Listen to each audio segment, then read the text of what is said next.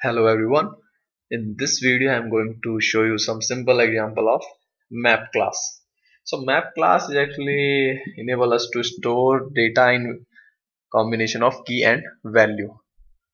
So let's create a variable of map class. So for this one no need to import anything because this is already in scope. So here map there will be a key and then there will be a value associated with that key. So key and value you can take any available data type. So here we are taking string as key. So John, and these are the marks associated with this key John. So here the key data type is string and the value data type integer.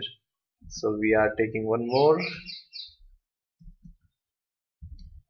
So this is a simple map, and this is a immutable map. It means once we have created this map we cannot change value of any of its element. Like if we want to change the value of John to something else, we cannot do that.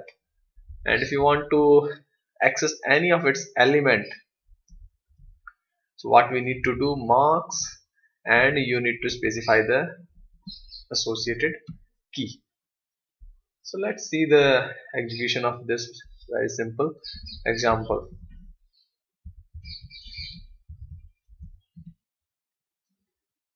So you can also use Scala C. I have already told you FSC is faster as compared to Scala C. So in this example what we are doing, we have just simply created a simple map and we are accessing a value of a key John. So it has printed 1 2 3. So this is the value associated with this key. So you can find this one is similar to array. So in array if you want to access any element we specify the index. So here we specify the key. Now let's say we want to add some more element in this map. So what we are going to do, we are going to use this syntax, and here we will write, let's say Andy, and marks for Andy 88. So this element will be added in this map variable, and let's say we want to print value of all the key and value. So we are going to use a for loop,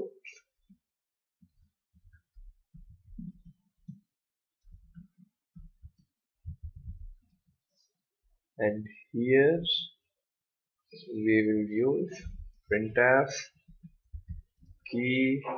Here we will print key, and in value we will print value.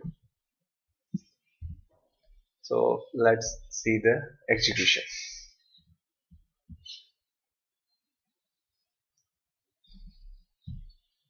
So it has printed all the element with their key and value.